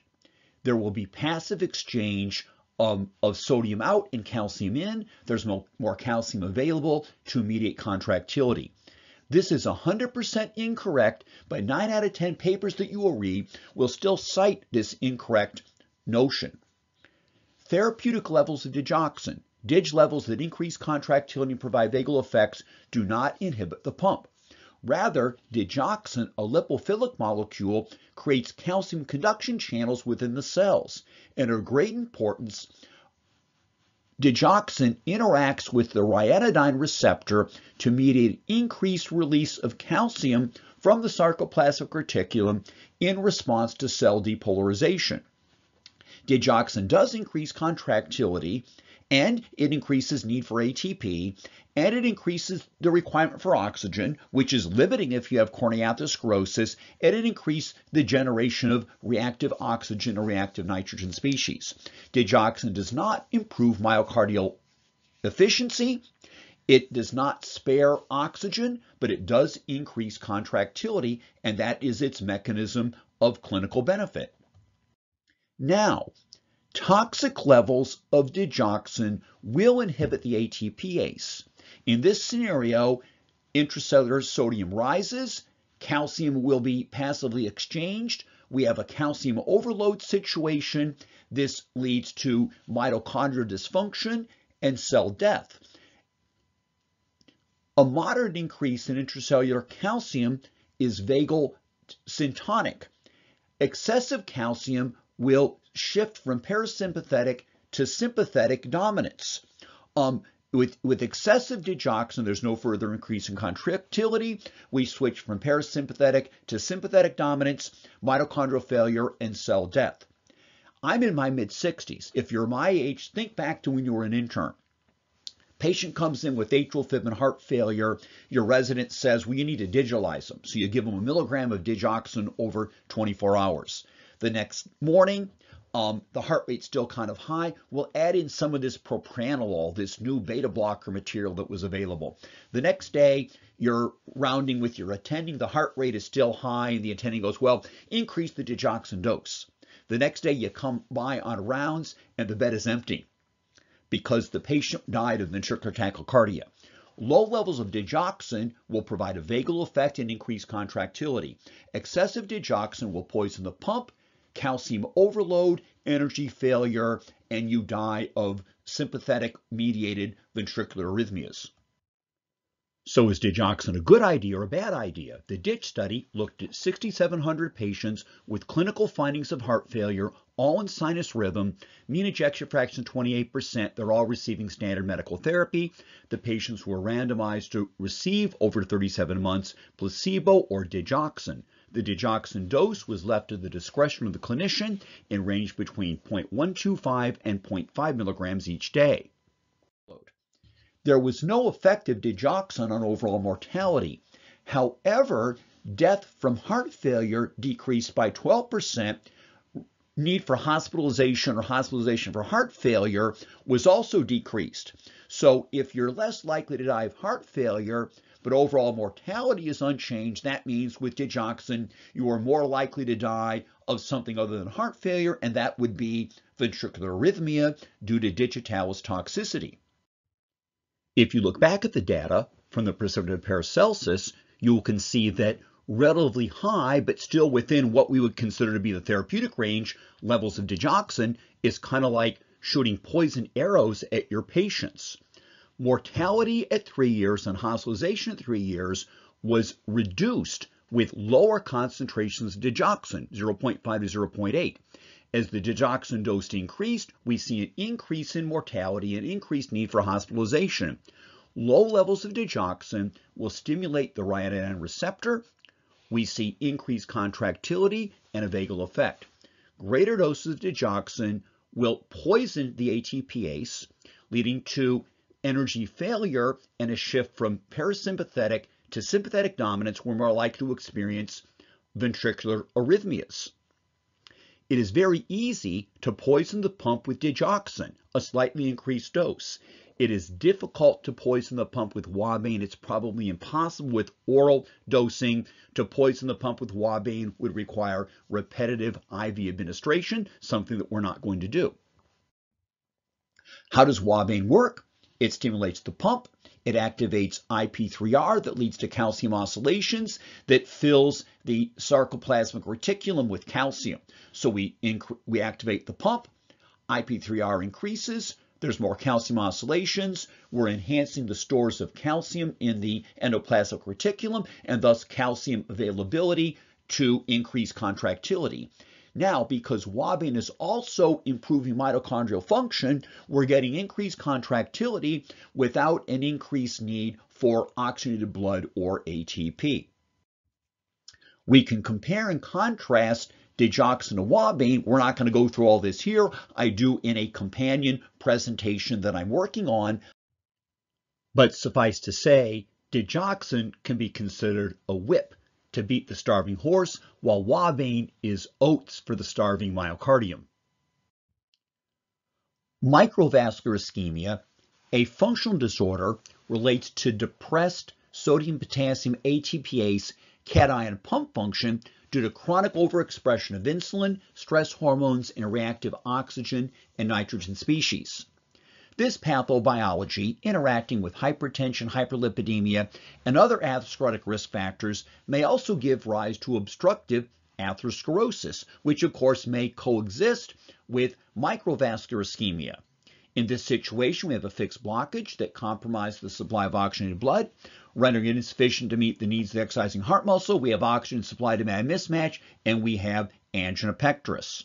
Will OUABAIN be of value in standard effort-induced angina? Well, based upon our understanding of the biological effects of OUABAIN, we would predict yes, OUABAIN should be of value in effort-induced angina. This has been studied, and let's review some of these papers. Dr. Sauls and Schneider in 1985 reported on their experience utilizing OUABAIN in the treatment of 22 stable coronary patients in 7 medical practices in Germany. This paper has not been translated, thus there may be some inaccuracies in my details. Incidentally, if any of you can read German, on the heartfixer.com website is a bibliography with every paper that I present and a number of review articles. If you could translate these papers for me or give me the highlights, I would appreciate it greatly. In any event, they took 22 patients who were stable, 7 medical practices, 18 were experiencing angina and what is described as giddiness. I imagine in the German papers they were not using giddiness, but maybe malaise. 4 were doing well. Anyways, they were randomized to receive oral OUABAIN or placebo. There was no benefit with placebo. On OUABAIN, 18 were doing well, only 4 with persistent symptoms. EKG findings improved in 19 of 22 and fully normalized in 7 of 22. Dorman and Dorman, in a 1984 paper that has not been translated, looked at the effects of OUABAIN on 148 of their patients who were not doing well on medical therapy. All 148 subjects had angiographically documented coronary disease, persistent symptoms despite medical therapy, which consisted of beta blockers, calcium channel blockers, and long-acting nitrate. They were experiencing medication-related side effects. These patients were not satisfied with their clinical status. So, Dorman and Dorman stopped all their meds, a rather bold move from my perspective. They kept them on nitro as needed and began OUABAIN. I do not know the dose. At 1 week, 82% of their patients were pain-free. At 2 weeks, 98% were pain-free. 2 experienced nuisance GI side effects and dropped out, and indeed, rarely patients will experience GI side effects.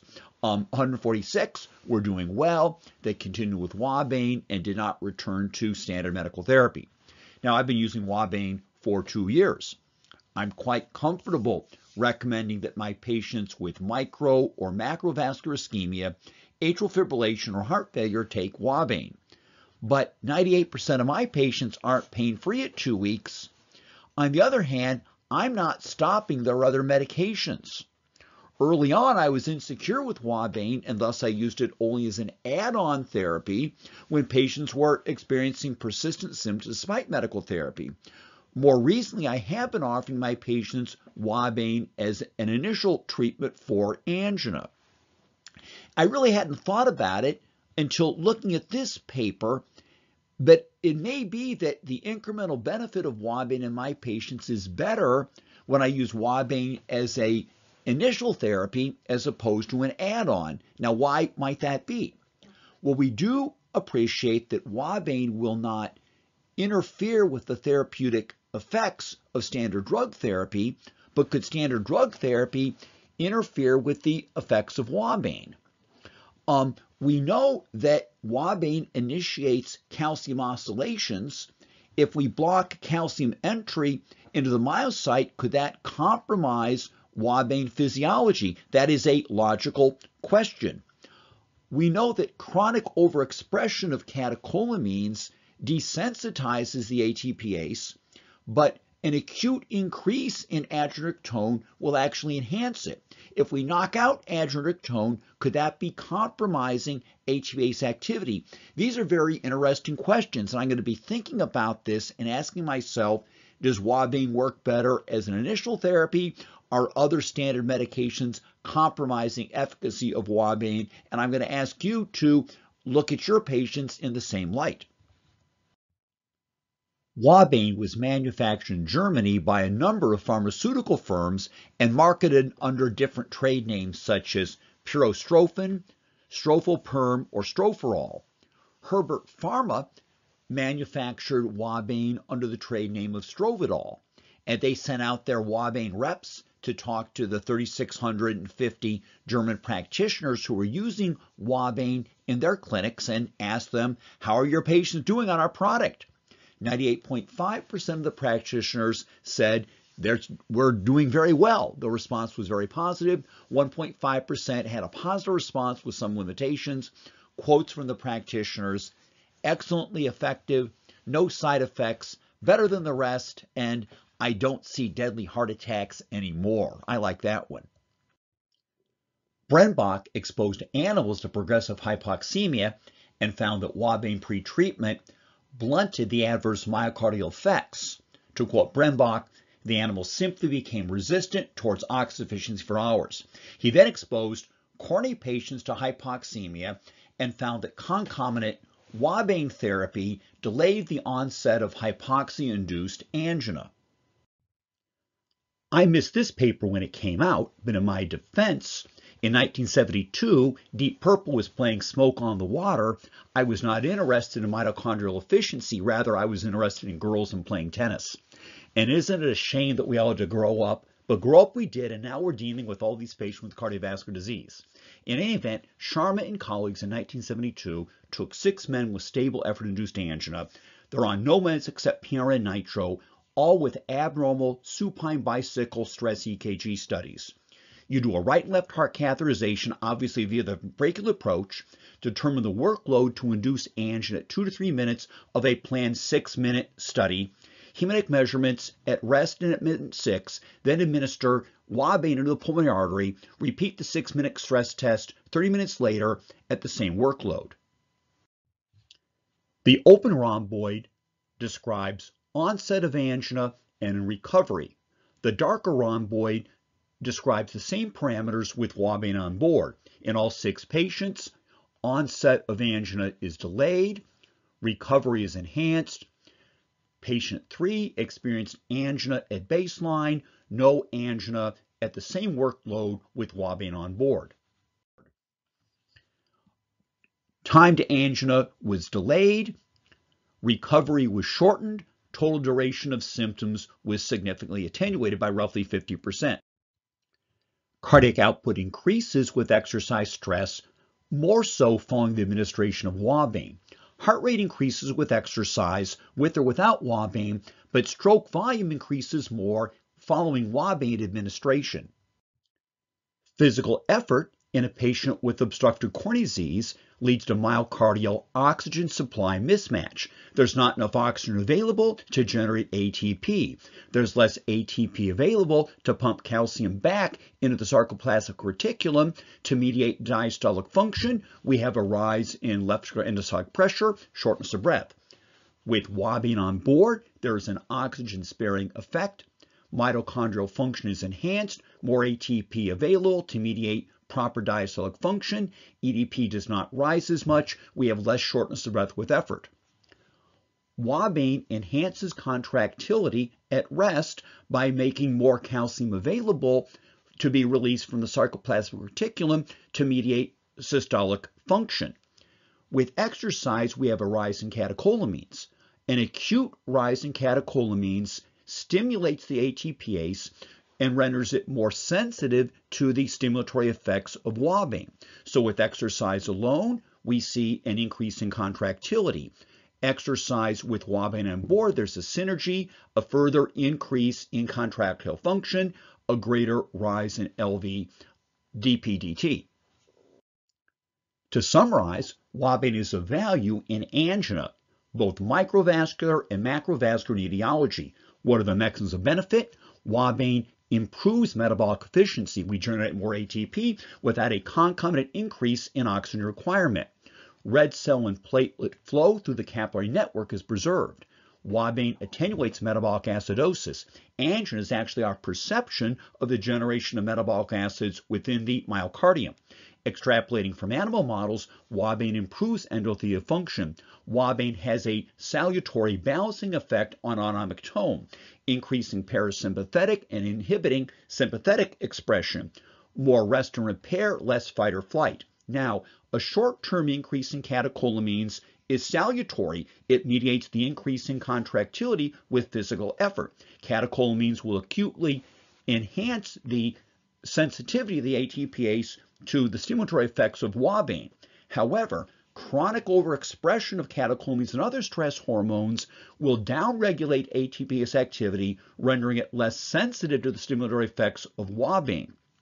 Indeed, chronic sympathetic overexpression may mediate much of the pump dysfunction in the setting of chronic heart failure, the treatment of which with OUABAIN is the subject of our final section. Oxidative stress is the key driving force underlying atherosclerosis, heart failure, and hypertension. Oxidative stress plays a role in arrhythmia and renal dysfunction. Oxidative stress is the mechanism through which errors in diet and lifestyle lead to age-related hyperlipidemia and essentially all other age-related degenerative conditions with which our patients present. Let's look at the effect of oxidative stress on ATPase expression. We're going to take myocardial ATPase and in vitro incubate it with superoxide and downstream free radical species, peroxide, hydroxyl, and hypochloric acid, or stimulated neutrophils, which will generate copious amounts of superoxide, which will then be converted to these downstream free radical species. We'll look at the effects of incubation of ATPase with these free radical species on ATPase functional expression and the ability of OUABAIN to bind to the ATPase, its natural receptor. A number of physiologic and pathophysiologic processes can lead to excessive generation of superoxide with resultant oxidative stress. From our perspective, that of the prevention and treatment of cardiovascular disease, the two key enzymatic sources of excessive superoxide are xanthine oxidase and NADPH oxidase. Xanthine oxidase expression upregulates in the presence of inflammatory and oxidative stress. Xanthine oxidase, in turn, wastes precious oxygen to generate uric acid and superoxide free radical. Xanthine oxidase thus amplifies the oxidative cascade. If you have single vessel coronary disease, we know that xanthine oxidase will upregulate tenfold in that narrowed vessel. Now, your systemic level of uric acid will thus be low, but within the ischemic vasculature, uric acid and superoxide generation will be elevated and you'll be wasting oxygen. If you intervene with allopurinol, you'll spare oxygen, you'll make less superoxide, angina will attenuate. Via this mechanism, allopurinol has been shown to improve outcome in heart attack and open heart surgery. Allopurinol will also attenuate to some degree all of the metabolic consequences of the metabolic syndrome because it's blunting oxidative stress. When the kidneys reabsorb uric acid, this process generates free radical species, which is damaging to the kidneys. So 100 milligrams of allopurinol will delay progression of kidney dysfunction and protect these patients from cardiovascular events. NADPH oxidase is such a powerful superoxide generator that in the resting state, it is kept disassembled. In response to a threat, a real threat such as infection or a pseudo-infectious threat, NADPH oxidase assembles and generates copious amounts of superoxide. So in this study, you're going to incubate myocardial ATPase with superoxide generated from xanthine oxidase or with discrete downstream free radical species, peroxide, hydroxyl, hypochlorous acid, or with stimulated polys that are going to crank up NADPH oxidase expression to make superoxide, and then this will be converted to peroxide, hydroxyl, and hypochloric acid, as you would want in the setting of infection. Now again, the only free radical we make is superoxide. That's physiologic. Superoxide is dismutated, detoxified to hydrogen peroxide by superoxide dismutase. We need hydrogen peroxide for physiological signaling. So we need some tonic level of superoxide and hydrogen peroxide generation. Excessive peroxide, not necessary for physiological signaling, will be detoxified to water by catalase and glutathione peroxidase. So when we are making normal amounts of superoxide and our mineral-based antioxidant enzyme defenses are functioning normally, we do not experience downstream oxidative stress. In contrast, if we're generating excessive amounts of superoxide and if our antioxidant enzymes are not functioning normally due to mineral deficiency or perhaps toxicity, the superoxide will go into peroxide. We're not going to neutralize to water, and then the superoxide and peroxide will be converted to downstream free radical species, which are 10 to 1,000 times more powerful pro-oxidants than are the parent compounds superoxide and hydrogen peroxide. Now, this is appropriate when you're dealing with infection, but when you're dealing with the pseudo-infectious milieu of Western man that's leading to cardiovascular disease, then the excessive free radicals are oxidizing lipids, they're damaging the cell membrane, they're damaging enzyme systems, and they're leading to accelerated cardiovascular disease and all other age-related degenerative diseases which plague Western society. So what the investigators found was that ATPase expression in the ability of OUABAIN to ligate and stimulate ATPase was unaffected by superoxide. Again, superoxide is a physiologic molecule. However, ATPase activity and OUABAIN ATPase binding was strongly inhibited by downstream free radical species, peroxide, hydroxyl, hypochloric acid, and activated neutrophils. So hydrogroups within the ATPase enzyme would be oxidized by these downstream free radicals, blunting ligation of OUABAIN to the ATPase. So we don't want to let the horse out of the barn. We don't want to let superoxide to generate in excess and be converted to the downstream free radical species if we want our ATPase system to function normally. I've been practicing cardiology for 35 years. Roughly 30 years ago, I began to place my patients on vitamin E, vitamin C, and bioflavonoids. This was suggested to me by Dr. Terry Chappell, and these are effective therapies today. But what we know now, what we want to do is close the barn door. Now, we want to identify and resolve conditions that lead to excessive superoxide generation. Of course, we want to do that, but that's a time-consuming project. In the meantime, we can close the barn door by supporting superoxide dismutase with mineral supplementation, and we can intervene with exogenous superoxide dismutase. Glycidin is superoxide dismutase from the melon plant, bound to a molecule gliadin to render it absorbable. If we take glycidin, our levels of superoxide dismutase will increase, as will levels of catalase and glutathione peroxidase. Now, we're not supplying these enzymes exogenously, but by lowering levels of oxidative stress, these enzymes are spared.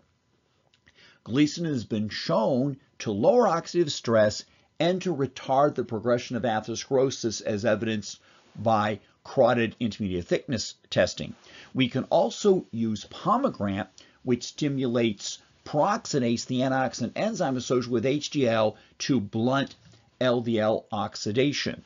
And we can use a comprehensive program of fat and water-soluble antioxidants and agents to support glutathione to deal with oxidative stress. Our patients come in with low levels of glutathione, high levels of lipid peroxide. We begin to treat them, and we see a shift to, if we lower the levels of oxidative stress, then we can have confidence that all their cardiovascular syndromes and essentially all their age-related genetic conditions will attenuate.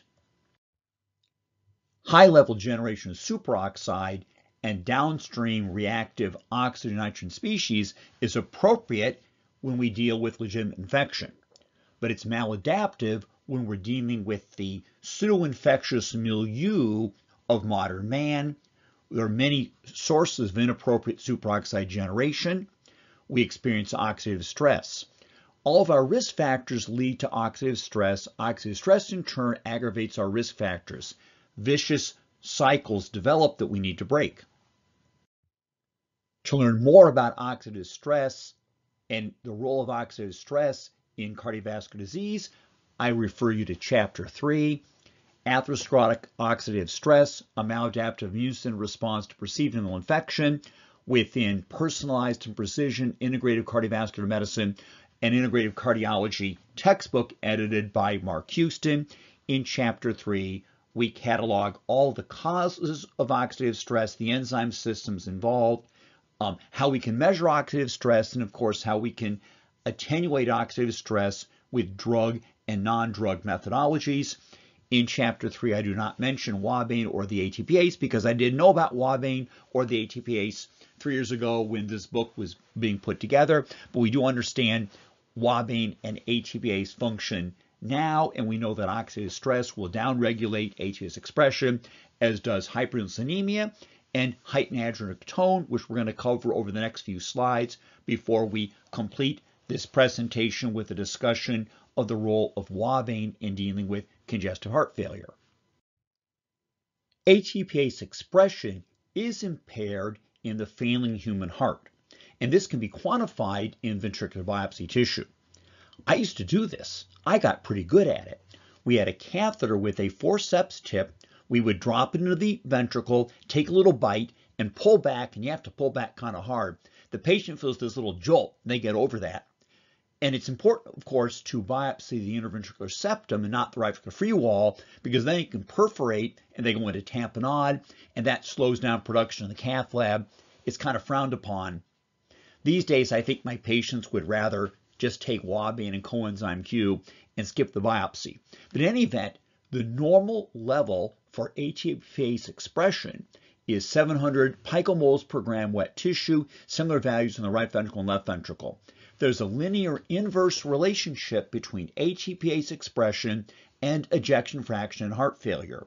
When patients go into heart failure, you typically see a 25% decrease in ATPase expression. There's an 80% reduction when the ejection fraction falls to 20%. Digoxin therapy curiously decreases ATPase expression by an additional 15%. Another study, 24 subjects with dilated cardiomyopathy, 5 were doing well, ATPase level was 559, 19 with impaired functional status, poor LV function, ATPase level was 331. 43 subjects with advanced pump dysfunction, 23 are in shock, undergoing biventricular assist device placement, 22 had advanced but compensated heart failure, they are being prepared for transplantation.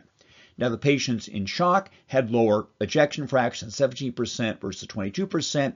ATP myocardial content was extremely depressed, 28 versus 119, and ATPase expression was lower, 498 versus 425. ATP and ATPase expression fall in tandem with a falling ejection fraction. Why is this? We know that acute increases in catecholamines and in insulin will increase ATPase expression, but chronic overexpression of catecholamines, insulin, reactive oxygen and nitrogen species, the pathophysiology that is found in heart failure will depress ATPase function. So, as you would expect, ATPase expression drops in the presence of heart failure. This study examined the link between sympathetic overactivity and mortality in heart failure from a different angle. Here we're going to look at 120 patients with stable chronic heart failure, mean ejection fraction 31%. You'll measure left ventricular ejection fraction and other disease-related characteristics, forearm blood flow, which is a reflection primarily of endothelial function and secondarily of forward cardiac output, and muscle sympathetic nerve activity, the rate of sympathetic firing within the peritoneal nerve. They felt that this was a better indicator of ambient sympathetic tone than simply measuring serum norepinephrine, which of course is going to be elevated in the setting of heart failure. 1-year mortality was 28%, and the investigators related mortality to variations in these baseline characteristics. Univariate predictors of 1-year survival were low ejection fraction, left ventricular chamber dilatation, elevated heart rate, poor forearm blood flow, and elevated muscle sympathetic nerve activity. However, multivariate predictors were confined to poor forearm blood flow and elevated sympathetic tone as assessed by muscle sympathetic nerve activity. They created cutoff points, and these Kaplan-Meier survival curves show that if sympathetic nerve activity is low, outcome is favorable. If it is high, you're more likely to die. The same thing with forearm blood flow, which is endothelial dysfunction and forward cardiac output. If it's preserved, you do well. If it's poor, you're not likely to do well. This makes sense because sympathetic overexpression leads to oxidative stress that leads to endothelial dysfunction. Sympathetic overexpression, oxidative stress will also downregulate expression of the ATPase. If chronic upregulation in sympathetic tone leads to a concomitant downregulation in myocardial ATPase expression, will beta blocker therapy provide an ameliorative effect? In this study, dogs received either sham surgery or they underwent pulmonary artery banding and tricuspid valve avulsion to create experimental right ventricular volume or pressure overload, while left ventricular hemodynamics remained intact. Half the animals received a beta blocker nadolol over weeks 2 to 5, and at week 6, you're going to look at ATPase expression in the right ventricle and the left ventricle is assessed by radiolabeled OUABAIN binding. With sham surgery, ATPase expression was normal and beta blocker therapy had no significant effect. In the animals undergoing experimental right heart failure with heightened angiogenic tone, as you would expect, ATPase expression is decreased by nearly 50%, while concomitant beta blocker therapy provide a significant ameliorative effect. In the animals who underwent right heart failure, but their left ventricle is intact, but they're subject to systemic heightened angiogenic tone, ATPase expression was decreased in the left heart, and that was fully normalized with concomitant beta blocker therapy. So it doesn't really matter what the cause of heart failure is. Heightened sympathetic tone will lead to a systemic downregulation in ATPase expression. Now let's move on to the use of OUABAIN in the treatment of congestive heart failure. OUABAIN is of obvious value in coronary insufficiency, and OUABAIN attenuates signs and symptoms of ischemic diastolic and systolic pump dysfunction, which are essentially reflections of transient heart failure. Now, will OUABAIN be of value in the setting of chronic heart failure? The ischemic myocyte and the family myocyte both suffer from insufficient ATP generation. In the setting of coronary insufficiency, oxygen is limiting. In heart failure outside of the setting of ischemic cardiomyopathy, oxygen is not limiting.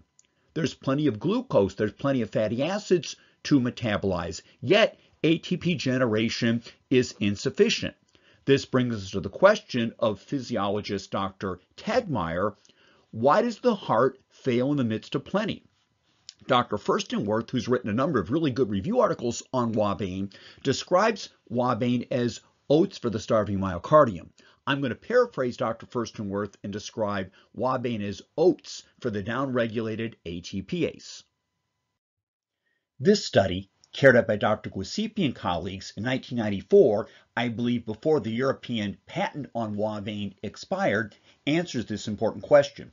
They took 22 patients with non-ischemic dilated cardiomyopathy, put them in the hospital, baseline measurements, randomized them to receive over 3 months, Intravenous OUABAIN versus oral digoxin. You repeat the baseline measurements at 2 weeks and 3 months, wash them out for 2 weeks, and then cross them over to the opposite therapy and repeat the assessments. At 2 weeks and 3 months, ejection fraction rose 3 points with digoxin, a comparable improvement in ejection fraction with OUABAIN. Cardiac index improved to a greater degree with OUABAIN. Heart rate decreased in both groups due to improved cardiac performance, and when we increase intracytoplasmic calcium, we provide a vagal effect. Norepinephrine did not change significantly with digoxin. It fell dramatically with OUABAIN. That's very important because high norepinephrine correlates with a poor outcome in chronic heart failure. Why? Because norepinephrine desensitizes the ATPase. Treadmill time improves modestly with digoxin. It improves to a greater degree with OUABAIN. Peak oxygen uptake and oxygen uptake in anaerobic threshold, an index of the amount of work that can be accomplished, changes minimally with digoxin. It improves significantly with OUABAIN therapy. There were no side effects or alterations in electrolytes or renal chemistries in either group. Here we'll look at stroke index at baseline.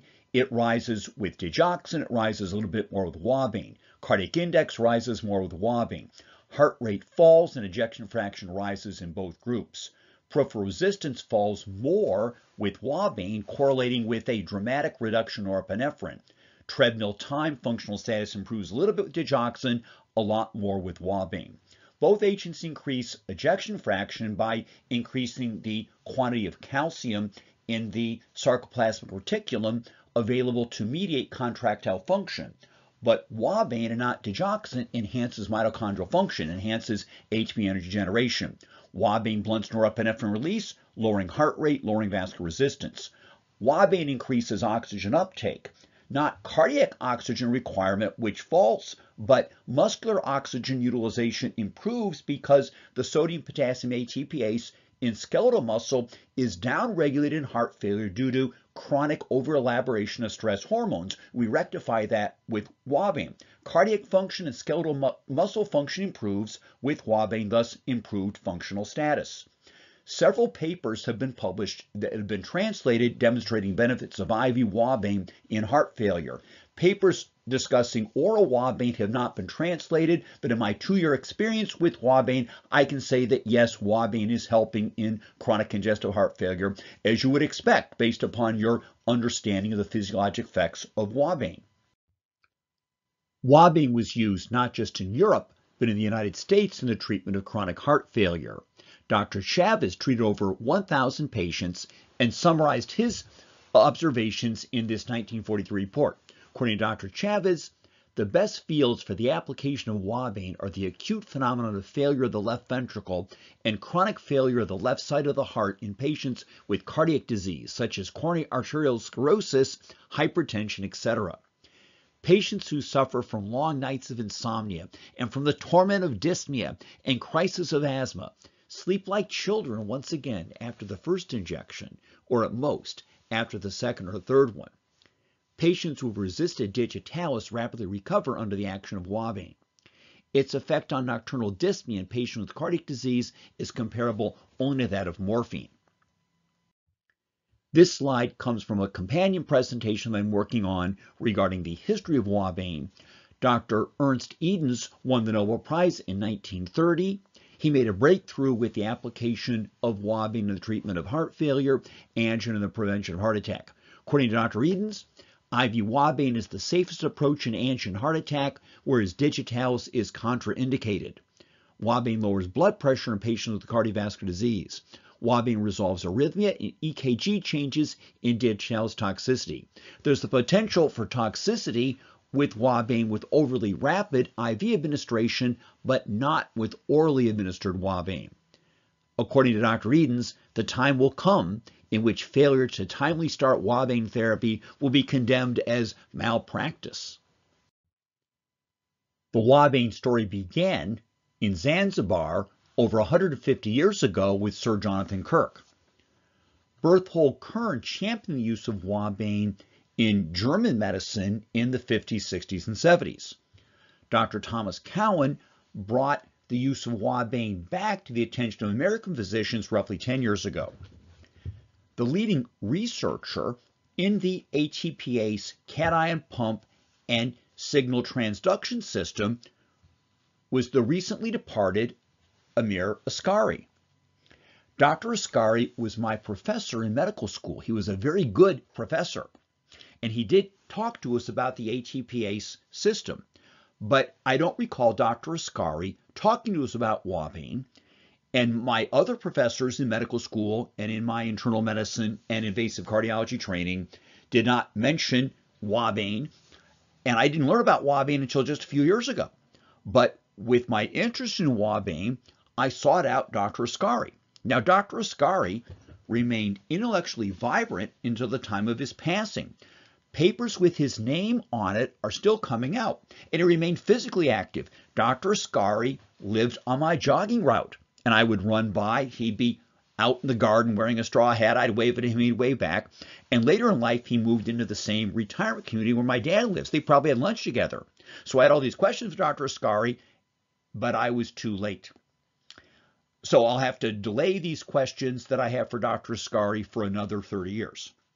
But this is Dr. Asghari later in life at a meeting where I believe they were talking about mechanisms to bring OUABAIN back to the forefront of American medicine and make OUABAIN available to doctors and to patients, or to people who don't want to be our patients, because again, you don't need a prescription to take OUABAIN. So who might this be? This guy, and it will come as no surprise to any of you, happens to be my best friend and colleague, R.H. Poling, the great-great-great-great-grandson of Jonathan Kirk. Dr. Poling brought the OUABAIN story to my attention several years ago. Together, we went through 100 articles, and these are all listed on the heartfixer.com website. We thought about it and decided that this would be a good approach to our patients. But of course, it's new, or it's new to us, so maybe we should take a dose first to make sure it's okay before we give it to the patients. And we had OUABAIN as red pills and blue pills. So we were deciding who should take the first dose, me or Dr. Poling, and the patient go, Dr. Roberts, you should take the first pill. Well, why? Well, Dr. Roberts, something goes wrong, the loss to society would not be as great.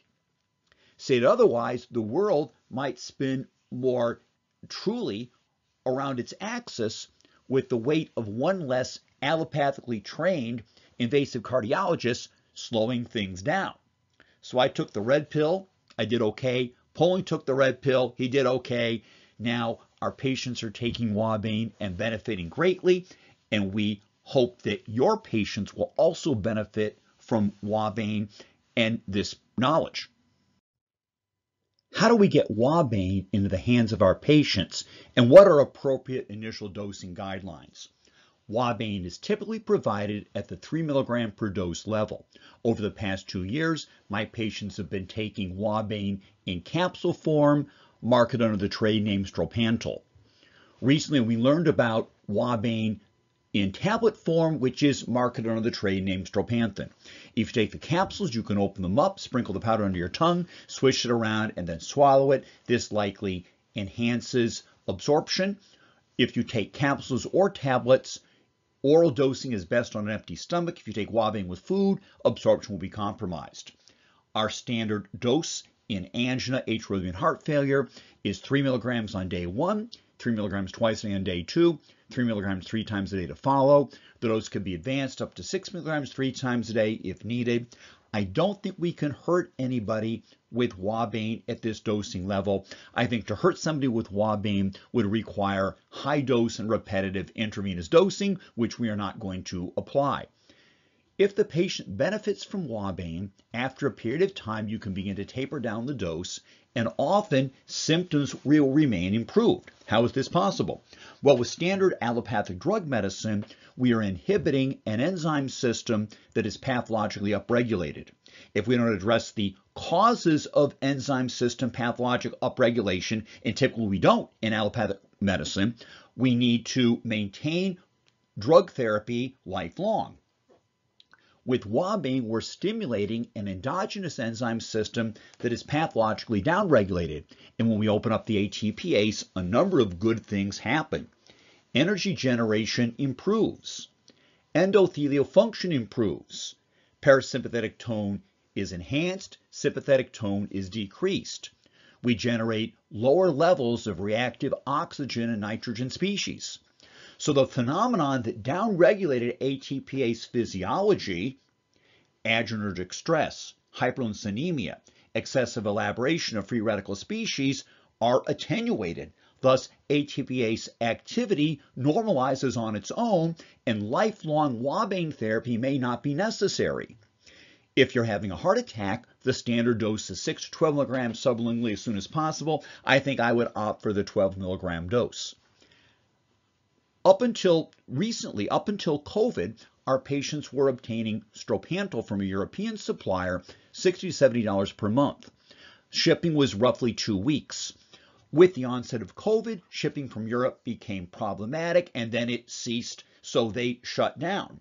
They've recently opened up again. They've renamed their product Optisan. I believe it's still Stropantel. We have not gotten our initial dose yet, but you can obtain this material from optisan.com. We can also obtain Stropantel directly from Dr. Cowan. You go to drtomcowan.com, click shop, click Stropanthus, and you could obtain OUABAIN for $105 a month plus shipping. It's more expensive. I believe it's the same material. We also learned about a Canadian supplier of OUABAIN in tableted form. Here, the cost is $203. That includes shipping for a 2-month supply. The Canadian supplier did not want their contact information to be put into this presentation. I understand this because regulatory agencies do not look fondly at institutions that want to help people get better outside of the dependency relationship on big pharma and big medicine. But on the heartfixer.com website, I will update a list of providers of OUABAIN. And if any of you know of other suppliers of OUABAIN, I would appreciate this knowledge, and I can include it into the website. Stropanthus is available in tincture form. On websites, they talk about homeopathic versions of Stropanthus. Some of you are skilled in botanical medicine. Some of you are skilled in homeopathy. Many of you are well versed in digital homeopathy, and you might be able to make imprints of Stropanthin. If this works for you, please let me know, and I would like to be able to pass this information on to others. The lower the cost, the more people can benefit from OUABAIN, the better that is for all of us.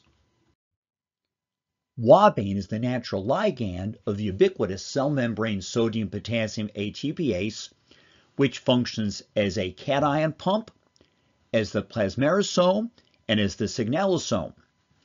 ATPase expression will be downregulated in the setting of chronic hyperinsulinemia or in settings where stress hormones, catecholamines, or reactive oxygen-nitrogen species are overexpressed. Essentially, the phenotype of our patients in this setting, cardiovascular physiology is compromised, and clinical symptoms will follow. When the ATPase is pathologically downregulated, exogenous OUABAIN will restore proper ATPase function, allowing a recovery of normal cardiovascular physiology and an improvement in the clinical status of our patients. As we're not poisoning an enzyme system that is pathologically upregulated, but rather stimulating an enzyme system that is sluggish, there's no potential for harm with OUABAIN. How does OUABAIN work? What are the physiologic effects of OUABAIN? Mitochondrial function is enhanced, increased ATP generation without a concomitant increase in oxygen requirement. OUABAIN promotes increased contractility without an increased need for oxygenated blood. OUABAIN promotes utilization as opposed to generation of lactic acid when the heart is metabolically strained. OUABAIN, synergizing with insulin, improves uptake and assimilation of glucose when aerobic energy generation is compromised. Glycolysis becomes more efficient. OUABAIN stimulates parasympathetic while inhibiting sympathetic expression. With OUABAIN therapy, norepinephrine levels fall. OUABAIN conditions the mitochondria OUABAIN turns this into pearl divers, lessening the risk of energy failure and cell loss when the heart is stressed by oxygen insufficiency, catecholaminic stress, or infection or inflammation. Plasticity of red cells and platelets is enhanced, the mechanism of benefit in microvascular ischemia. In vitro and animal studies demonstrate that OUABAIN improves endotheliotome. OUABAIN initiates protein synthesis. This plays a role in adaptive hypertrophy and other functions. OUABAIN may mediate some benefits of exercise. OUABAIN may limit inflammatory cytokine generation. OUABAIN is necessary for prenatal development. With our understanding of the physiologic effects of OUABAIN, we can also understand the clinical effects of OUABAIN. OUABAIN is of well-documented and significant value in reducing symptoms and increasing effort capacity in patients with standard obstructive epicardial disease. OUABAIN improves functional status in patients with heart failure on the basis of pump dysfunction or valvular insufficiency. OUABAIN rapidly resolves symptoms in patients with microvascular ischemia if the problem is faulty sodium-potassium ATPase cation pump function. OUABAIN improves functional status in patients with atrial fib and atrial flutter while providing a modest reduction in heart rate. OUABAIN is an endogenous substance. OUABAIN is generated in the adrenal glands and within the hypothalamus. OUABAIN is the natural ligand of the sodium-potassium ATPase. As such, OUABAIN is intrinsically safe. With oral dosing at the 3 to 6 milligram 3 times a day level, we can't hurt anybody with OUABAIN. There are no adverse interactions between OUABAIN and other drugs, other than as pathophysiology improves, it might be appropriate to decrease the dose of other drugs on board. While there's a theoretical rationale for co-administration of OUABAIN and digoxin, and this is described in German papers that have not been translated, there's at least the theoretical potential for antagonism in that I know that you can treat digitalis toxicity with OUABAIN. Thus, I don't think we should be using OUABAIN and digoxin together, at least not now.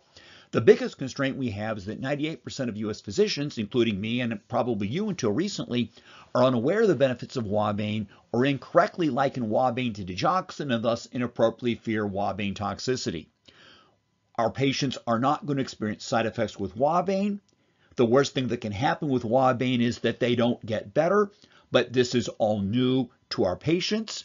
It's new to most American physicians. Thus, you need to educate your patients and the doctors you work with regarding the benefits of OUABAIN, and feel free to refer your patients to this presentation. This is designed for physicians, but our patients are the smartest patients in the world. They're going to be able to follow this, and later on this summer, I will have companion presentations designed for patients. Likely benefits of OUABAIN, and here I'm saying likely because I've not read the papers myself because they haven't been translated, or I may be extrapolating a benefit of OUABAIN from animal models of cardiovascular disease states. OUABAIN in the German literature has been shown to reduce mortality and improve outcome in acute infarction. Here, 6-12 milligrams of OUABAIN is taken with the onset of chest pain. Chronic OUABAIN use should decrease risk of heart attack and reduce muscle loss and improve outcome if a OUABAIN treated patient experiences an MI. Preoperative OUABAIN was used in Germany and it was shown to improve outcome in on-pump open heart surgery. OUABAIN may protect against the development of heart failure in pressure overload cardiac strain states. OUABAIN seemed to improve mood and sense of optimism. I've seen this in my patients. OUABAIN is said to improve athletic performance. We can use OUABAIN to differentiate cardiac from non-cardiac symptoms in the physician's office. This is the Stropanth quick test. I think this works. And IV OUABAIN was used in Germany and the United States to deal with perioperative shock. This concludes our presentation on the utility of OUABAIN in cardiovascular disease. I appreciate your time and attention. And Dr. Ascari, if you're looking down on us, perhaps having a drink with my mom, I hope that this work of your medical student meets with your approval. Thank you.